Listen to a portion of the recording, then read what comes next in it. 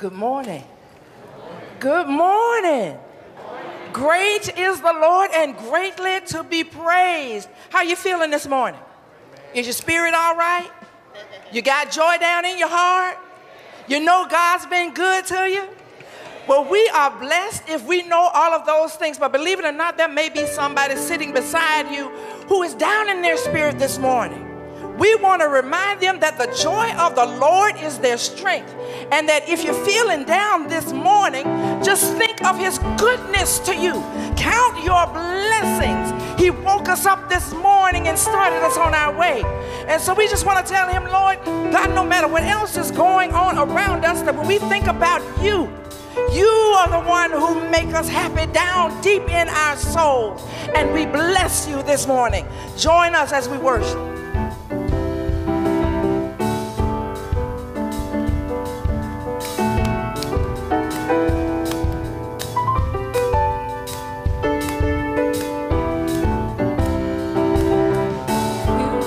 Me happy, you make me whole, you take the pain away, I'm so in love with you. You make me happy, you make me whole, you take the pain away, I'm so in love with you. Sing. You make me happy, you make me whole, you take the pain away, I'm so in love with you. Sing it again, say. You make me happy, and you make me whole. You take the pain away, I'm so in love. 'Cause everything about you is right. It covers all my wrongs. Your life saved my life. Hey, 'cause everything about you,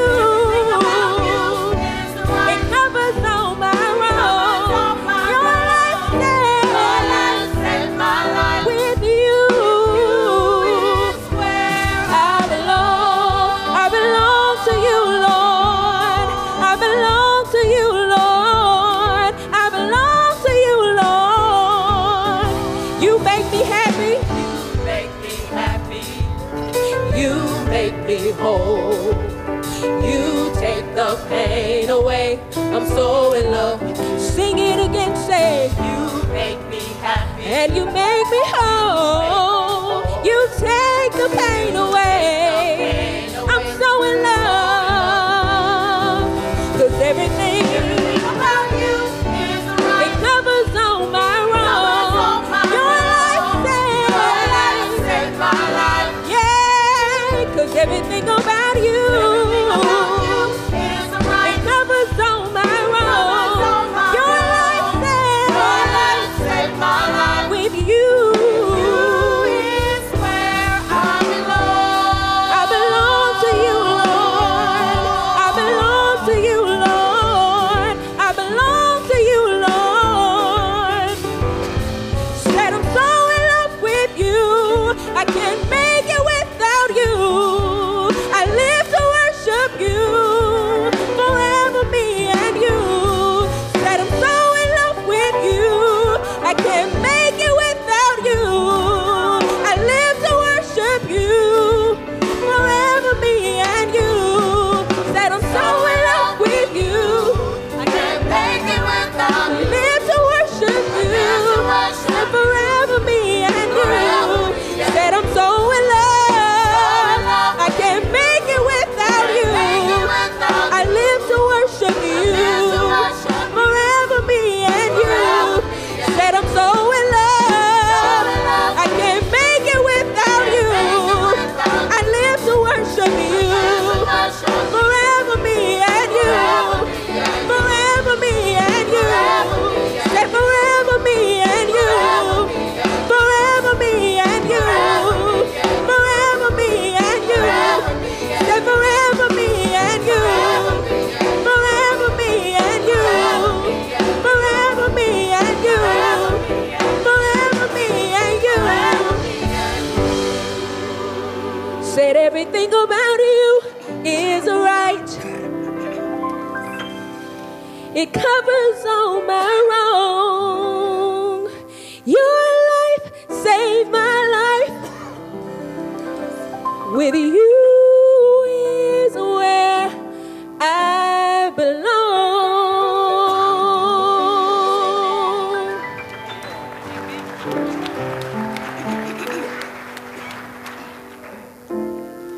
Lord, in your presence, there is fullness of joy. And at your right hand, God, there are mercies forevermore. Surely, the presence of the Lord is in this place. And if you're in need of something, if you're in need of a blessing, if you are in need of a miracle, I'm in need of a blessing this morning. I don't know about you.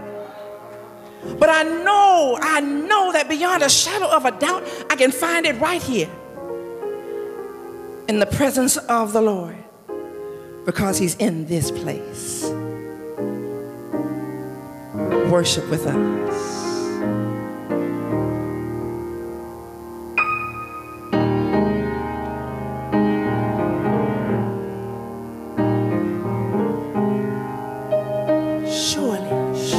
Surely the presence of the Lord is in this place. Of the Lord is in this place. Can you see the flow of glory? Can you see the flow of glory?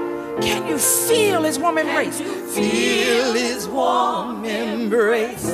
He's got a blessing for me. He's got a blessing for me and a miracle for you. Without a doubt, Without a doubt, I know God is in the room. can you feel him in the room? Anybody? If you can feel him, come on, just put your hands up. Give him a just wave. God, we know you're here. Surely, Surely the presence of the Lord is in this place. of the Lord is in this place. Can you see the flow of glory? Can you see the flow of glory? Can you feel his warm embrace? Can you feel his warm embrace? Thank you, God. I got a blessing. He's got Got a blessing for me and a miracle for There's something for everybody in here. Just know. Without a doubt, I know God is in the room. Oh, church, he's walking down the aisle. Walking down the aisle. He's moving in the pew. Moving in the pew. He's lifting bowed down heads. Lifting bowed down head. He'll take away the gloom. Taking away the gloom. He's in the room. He's in the room. I know that it's true. I brought it with me. I brought him with me.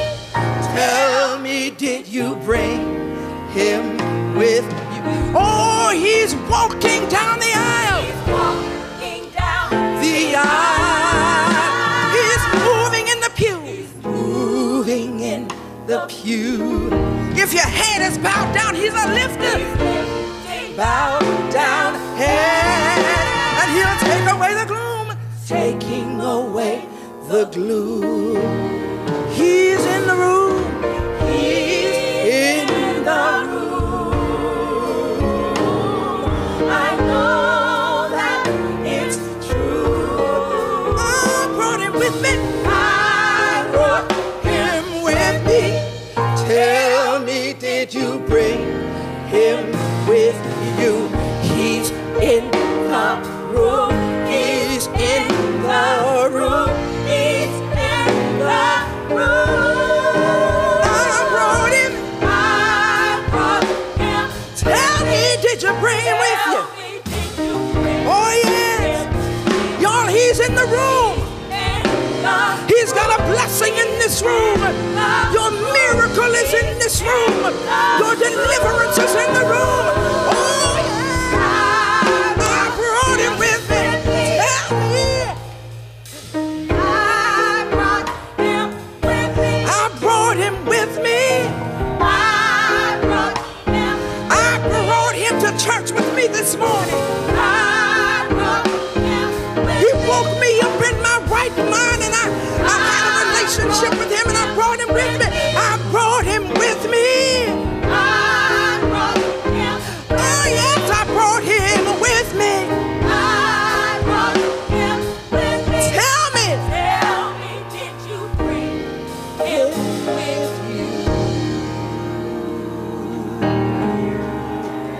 God, we thank you for your presence in this place. Thank you for walking with us. Thank you for moving in this building, God. Thank you for walking up and down the aisles and knowing what each and every one of us stand in need of. God, thank you for sitting beside us in our chair or in our pew. Thank you, God, for your presence in this place. Amen.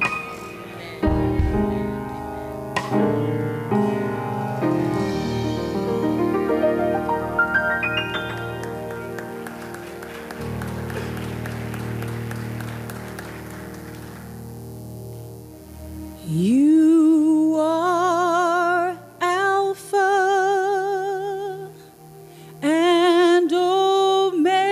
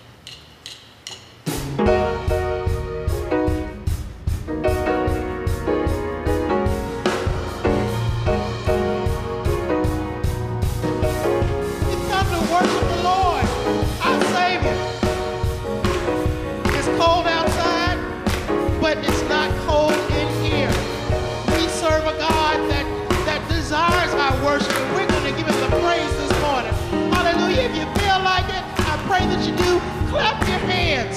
Stand on your feet. Let's worship the Lord. Let's praise the Lord. We have come today to praise and magnify. Worship the Lord. And we'll go. Praise His holy name. Oh, worship. Oh, yeah. Magnify His name. Oh, worship. And praise His holy name. Oh, worship the Lord, yeah.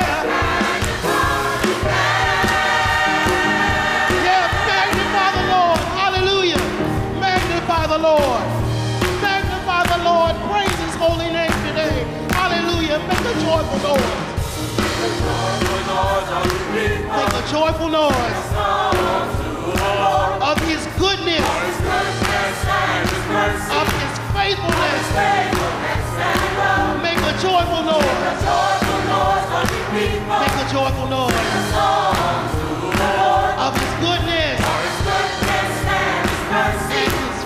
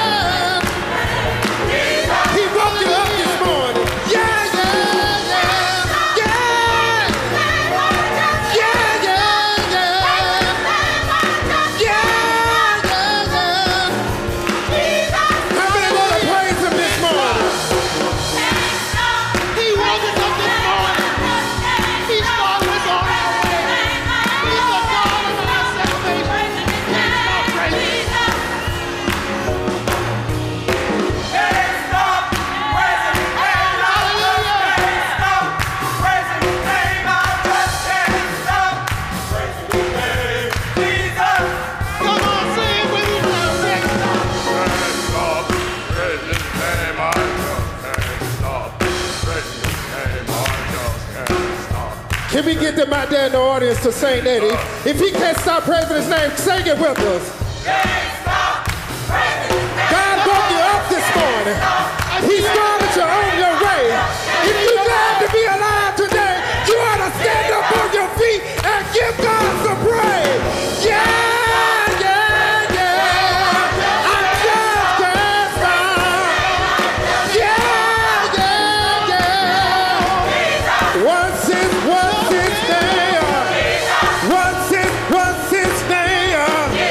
What's his name?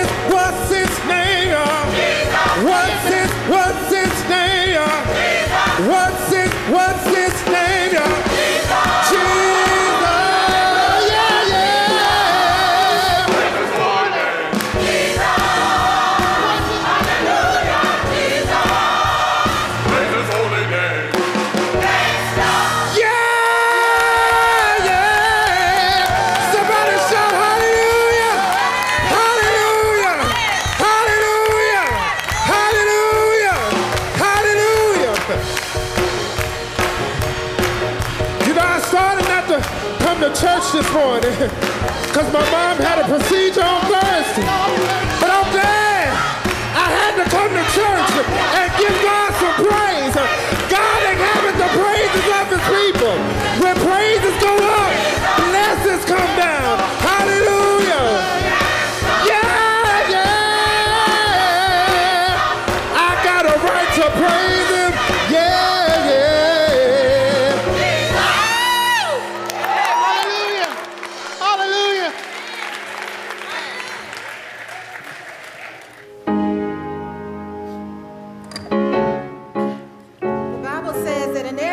Give thanks, because this is the will of God in Christ Jesus. I believe someone ought to say thank you up in here this morning. Thank you.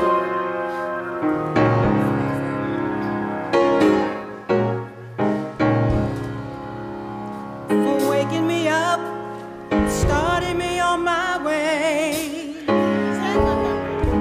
for letting me see the dawning of a brand new day.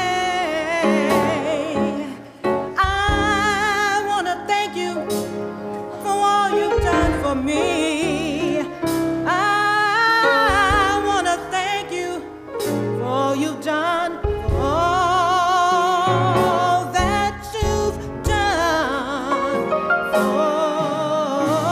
me. When I was down and out, didn't have a dime, you made a way for me.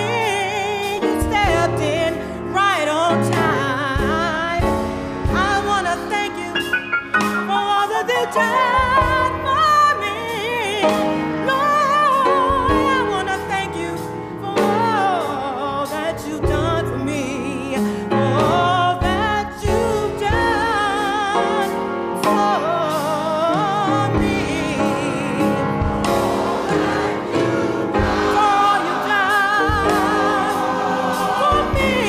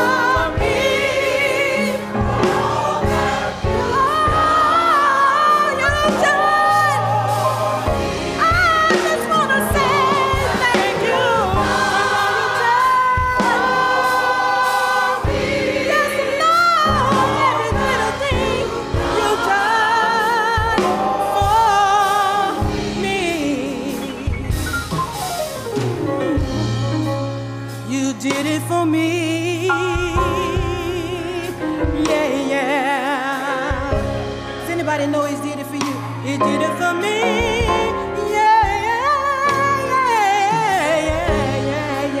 He did it for me.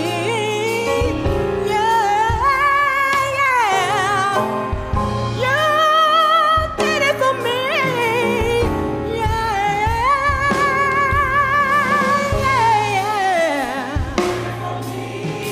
Thank you, Lord, for doing it for me. Oh,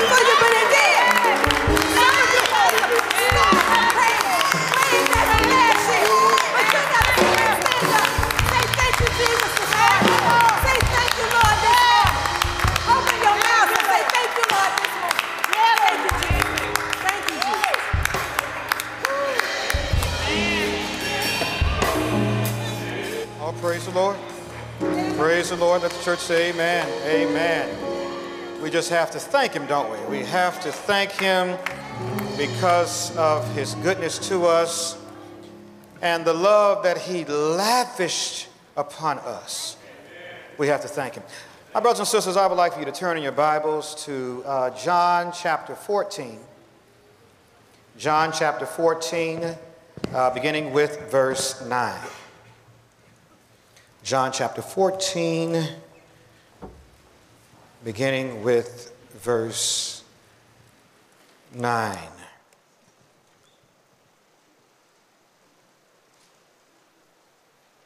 From the Word of God. Picking up in the middle of a conversation that Jesus was having with one of his disciples. Jesus answered, "Don't you know me, Philip, even after I have been among you such a long time? Anyone who has seen me has seen the Father. How can you say, 'Show us the Father'? Don't you believe that I am in the Father and that the Father is in me? The words I say to you, I do not speak on my own authority. Rather, it is the Father living in me who is doing his work. Believe me when I say that I am in the Father and the Father is in me, or at least believe on the evidence of the works themselves. Very truly, I tell you, whoever believes in me will do the works I have been doing, and they will do even greater things than these, because I am going to the Father." May the Lord bless the hearing and the reading of his holy word. Amen. Very truly, Jesus said, I tell you, whoever believes in me will do the works I have been doing, and they will do even greater things than these. Wow. Because I am going to the Father. Let's go to God in prayer. Turn to God, our Father. We're thankful, Lord, for this day. We're thankful, Lord, for this time of sharing. We're thankful for the testimony that was given about us becoming serious about our personal devotional time and our corporate study time, Lord. And I ask now that you would speak to the hearts of your people. May make known to us your will, in the name of Jesus. Amen. Amen. The subject of our sharing this morning is whoever believes will do the works of Jesus. Now, that's something serious right there. Whoever believes will do the works of Jesus. The verses of our text this morning, as many of you know, are the last words that Jesus spoke to his disciples before he was crucified. Now, of course, they are part of a much larger discourse that begins in John chapter 13 and ends at John chapter 17. But the main thing is that Jesus explains to his disciples what's going to happen to them after he's gone. Now, he says many things, but one of the things that stands out during the course of this discourse is that he said to his disciples, he says, I'm not going to leave you alone even though I'm going away. I'm not going to leave you alone, but I'm going to come back to be with you in a different way, and I'm going to live in you through the presence of the Holy Spirit. And he went on to say the Holy Spirit is going to be your comforter, and the Holy Spirit is going to lead and guide you into all truth so that you will never be alone. Jesus was saying to them, even though I'm going away to the right hand of the Father, I will always be with you. You will never be alone. And I thought about that because, loneliness is a real issue for many people in the world and in our churches. It's a real issue. But the fact of the matter is that if you are a child of God, at the very core of your being lives the Holy Spirit. And even though you may not have human companionship, which many of us want, even though you may not have human companionship, you do have the Spirit of God, and you ought to make it one of your goals in life to get to know him. I remember one time after I had been called into the ministry, called to serve the Lord, I remember how alone I felt because things had radically changed for me socially. But as I was praying on that same night, let me tell you something. The Spirit of God filled me, and he filled me up and up and up until all of the loneliness went away. And I want to tell you something, that can be your experience with the Lord as well. And the Lord can touch you in a way that will let you know that he will always be with you. And he can do that not just once, not just twice, but he can do that many times throughout your life. Having an experience with the Lord doesn't have to be a one-time thing. Because as you grow in your relationship and not in religion, it is really something, quite frankly, that can happen on a daily basis. So I'm here to tell you that if you make it your goal to get to know the Lord, you will have many conversations, you will have many interactions with the Lord, and you will have them through the presence of the Holy Spirit. And that's why I believe, at least, that I have such a hunger for us to go deeper and further than we have as a church and as a people, because I know that we have yet to experience much more of the fullness and the presence and the power and the victory of our God, of our wonderful and exciting God. I feel that we have far more to experience than we have yet experienced of our God. Now before we get to the words of our text, I want to share with you what Jesus said at the beginning of John chapter 14, because I believe last night he spoke so powerfully to me about that. And I also believe that it will provide us with some context when we get to the verses of our text. I feel that at the beginning of John chapter 14, you know what Jesus said, let not your heart be troubled. Do you believe in God? Believe also in me. I believe at the very beginning of that chapter, Jesus is saying to his disciples, and he's saying to us who by extension are the disciples of today, he's saying to us, stay focused. Stay focused. Don't let your hearts be troubled. Don't let your hearts be shaken. Don't let your hearts be filled with fear. Don't let your hearts be so easily swayed. He said, you believe in God, believe also in me. I believe Jesus is saying, listen to me. In life, things are going to happen to try and distract you from following God. The enemy is going to do any and everything he possibly can to get you off track. People will betray you, just like Judas betrayed Jesus. In the heat of the moment, people will deny knowing you, right? Like Peter denied knowing Jesus. Out of fear or whatever people might be going through, they might abandon you when you need them the most, like the disciples abandoned Jesus when the soldiers came to arrest him. You know, people will talk about you, even when they don't really know the truth, but they'll talk about you based upon what somebody else said, and they don't know if they're lying or not. They don't know if they twisted the truth or not, but nevertheless, they will open their mouths to talk about you. Your body may be assaulted. Your finances may be attacked.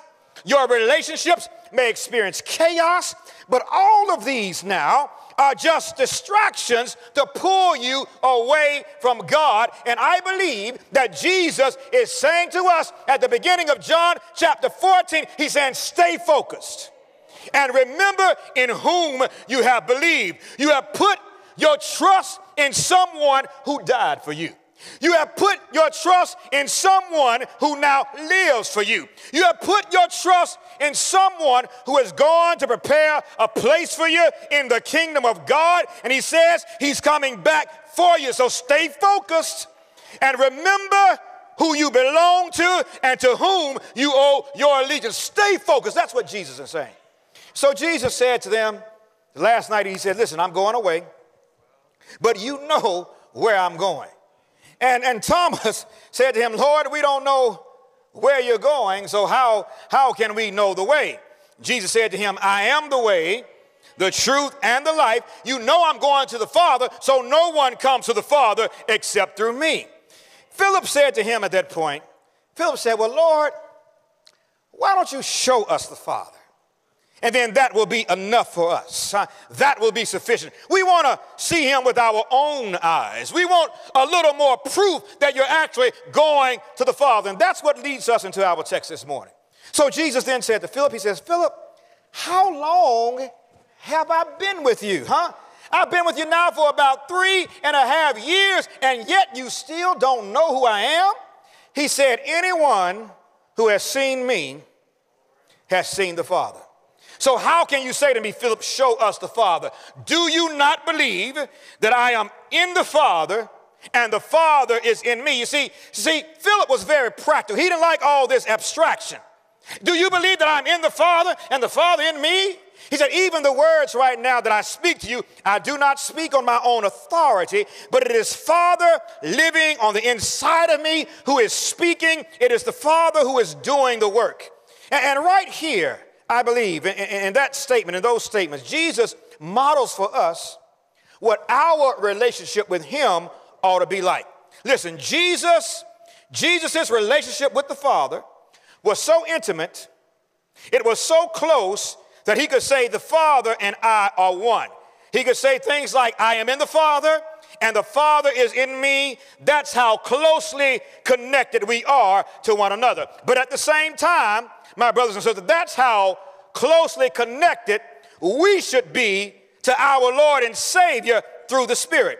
We ought to be able to get to the place where we are able to say, the words that I speak, I don't speak on my own authority, but it is Christ who speaks in me, and it is Christ who is doing the work through me, right?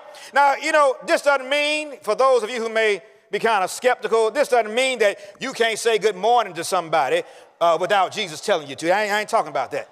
We're on a different level, right? I'm saying, however, that we should become so sensitive to our Lord's voice and presence that we become a vessel through whom he can speak and through whom he can act. In other words, the more conscious and the more sensitive you become to the Holy Spirit who is living on the inside of you, the more carefully you will speak, the more careful you will be with your words. You will be careful not just to let anything come out of your mouth, right? Some of us have the same problem as the president. We just say any carnal thing that comes to our mind or that dwells in our hearts. The Bible says, out of the abundance of the heart, the mouth speaks. So everything is not spontaneous. Sometimes we thought about this thing and we say, I'm just going to give them a piece of my mind when we should have kept our mouths shut. Praise God. Because we know that what we said did not honor our Lord. But the point I'm trying to make, though, is that you can become a vessel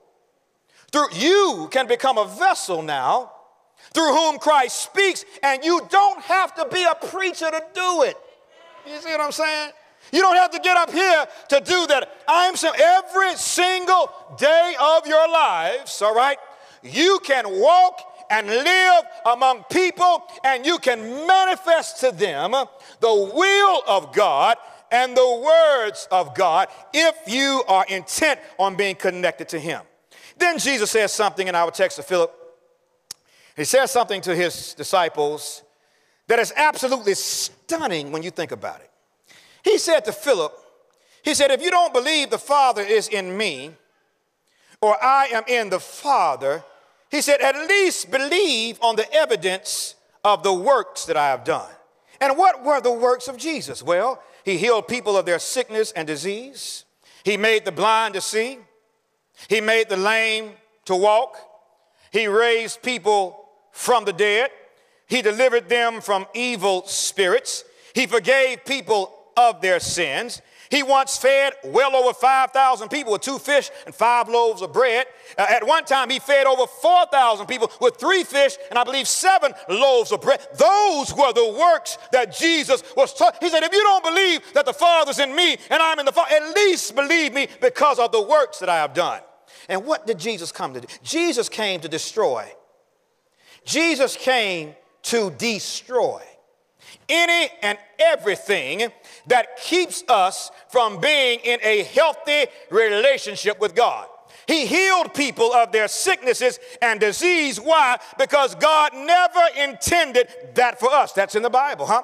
All of that is a byproduct of sin in the world. Sickness and disease come from Satan, hear me now, not from God. The Bible says the thief comes to kill, to steal, and to destroy. But Jesus came that we might have what? That we might have life and that we might have it more abundantly. But many times, you know, even as I'm preaching now, many times, you know what we do? We gloss over the obvious record of what Jesus did. We read it and we keep on living because there are some things about what Jesus did we just can't understand. It's too far away from us in the minds of many, and so we make these things metaphorical. You know, on New Year's Eve at the anointing service, I preached about something that is critical to our transformation, and that is putting off the old nature and putting on the new nature. Paul said in Ephesians, the 4th chapter, he says, we're going to be made new. We're going to be fully able to embrace the new nature that Christ has given us, and we'll be able to do that in the attitude of our minds, right? Romans, the 12th chapter says that we are to be transformed by the renewing of our minds. Isn't that something? In other words, God has already given us a new spirit. That's what it means to be saved. That's what it means to be born again. But now we need to change the way we think. That's how we become more mature. That's how we participate with God in our own spiritual growth.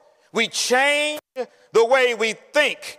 We change the way we see ourselves. And we change the way we see our situation. And we change the way we see the world in accordance to what the Word of God says, and not just the best advice in some magazine. That's right. Paul says that if you're going to be transformed, and if you're going to live the kind of life that the Lord wants you to live, you've got to be transformed by the renewing of your minds. In other words, it's all about having a kingdom mindset. It's all about believing what the Word of God says. And so Jesus says something in our text that we can gloss over if we want to, but nevertheless, it's the Word of God.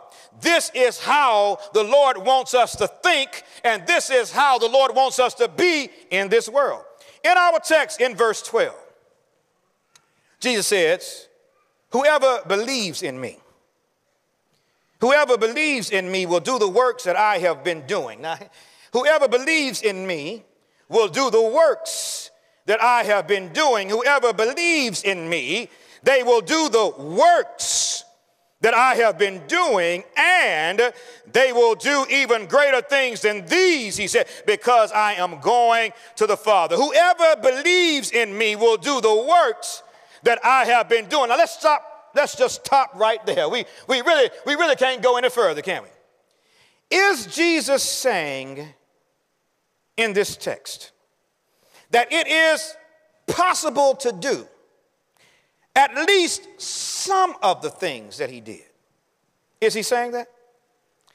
Was Jesus saying that while he was away with the Father, he wanted his disciples, he wanted us to speak and act on his behalf and to do what he did while he was here?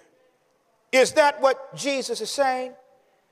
I believe that's what, whoever, he said, believes in me will do the works that I have been doing. Is that what Jesus is saying? Are y'all, hello? Is that what I'm talking to myself? Is that what Jesus is saying? Whoever believes in me, the works that I do, he will do as well. I believe that's exactly what he's saying. And apparently the disciples knew this because during his ministry and after his ministry, they did the works of Jesus. But now what about us? What about us? What about us? Are we just another organization like some of the fraternities and the sororities around, huh? Are we just some kind of philanthropic organization? I'm just asking the question. You know, there's a story in the Gospels about Jesus healing a demon-possessed boy. The Bible tells us that while Jesus was on the Mount of Transfiguration, his disciples, while he was away, they tried to heal this boy. And they tried to cast out the evil spirit that was in this boy, but they could not. So when Jesus came back from the mountain, he saw a commotion going on because his disciples were arguing, I think, with the Pharisees or some of the religious leaders of their day. And when Jesus asked what was going on, the Bible tells us that the father of the boy stepped forward and he explained to him the situation. And he said, I tried to get your disciples to cast this spirit out, but they could not. And then Jesus, in the text, particularly in Mark and in Matthew, it says that Jesus looked at his disciples and he says, you unbelieving and perverse generation, you have so little faith. How long must I be with you? How long must I abide with you? How long am I going to have to stay with you and try to teach you all the things that I've shown you to do? Now that just boggles my mind, that Jesus was actually frustrated with his disciples that they couldn't do something on this level, because I'm sure that many of us have not been that deep when it comes to delivering someone who is bound by a spirit or by whatever. Jesus said, you unbelieving and perverse generation. Then the father said to Jesus, he says, Lord, if you can, help us. Then Jesus said, if you can, he said, nothing is impossible for him who believes.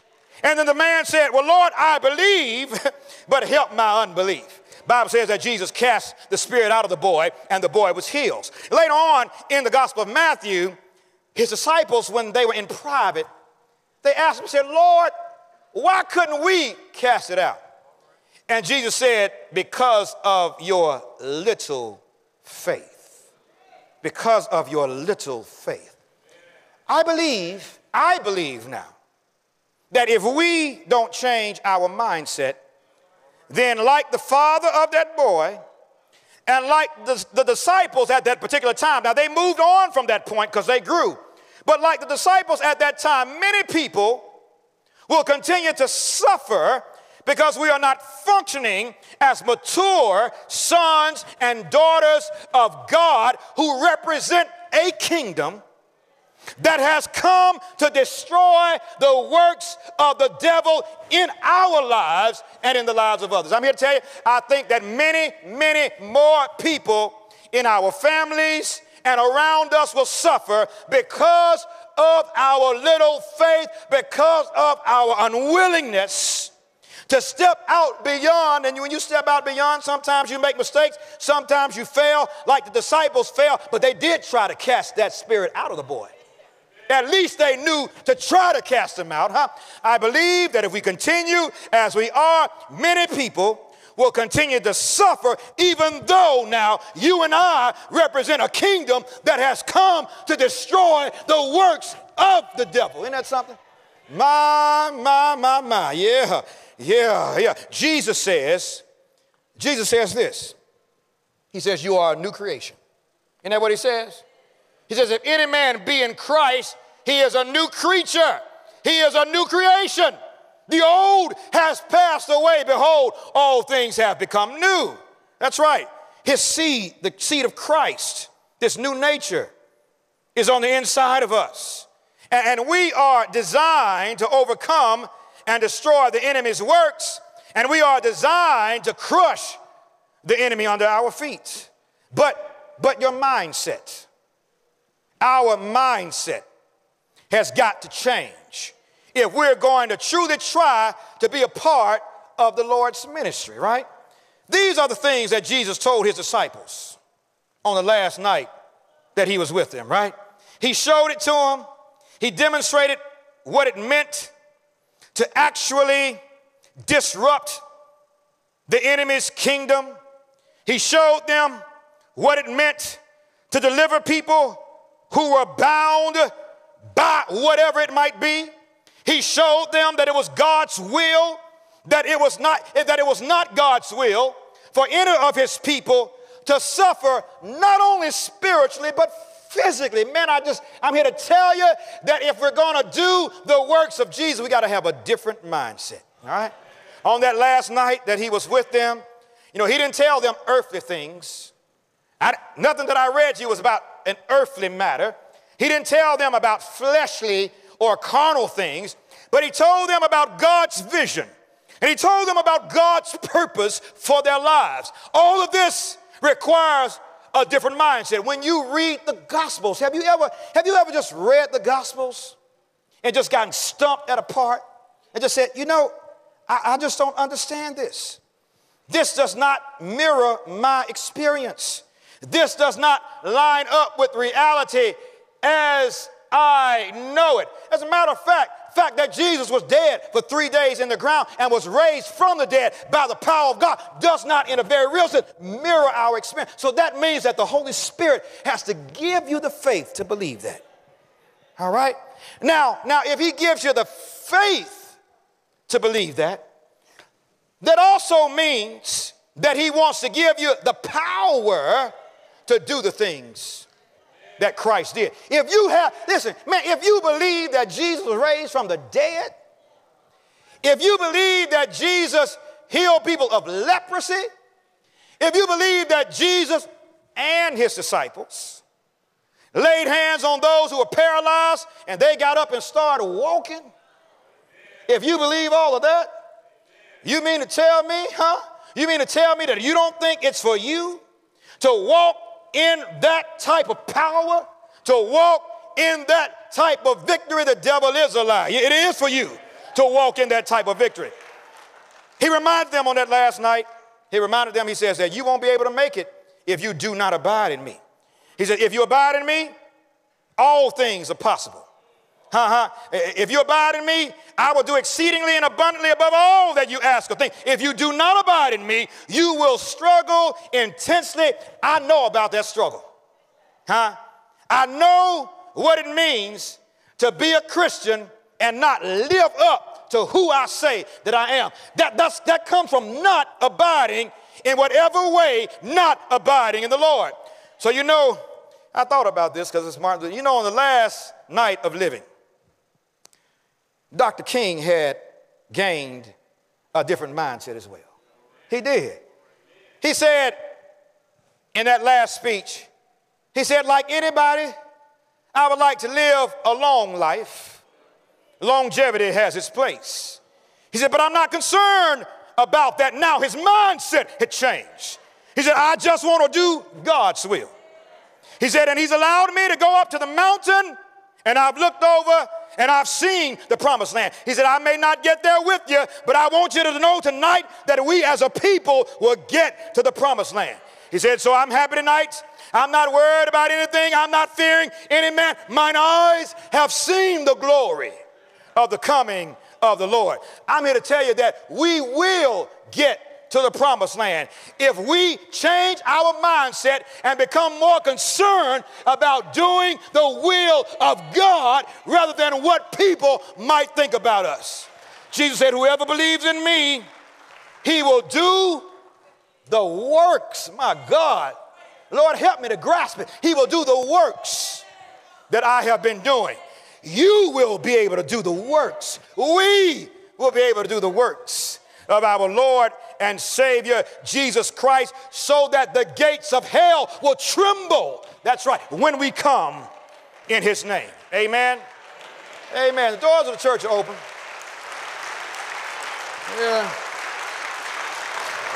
Yeah, in his name. Yeah. The doors of the church are open, and we invite you to become a part of us.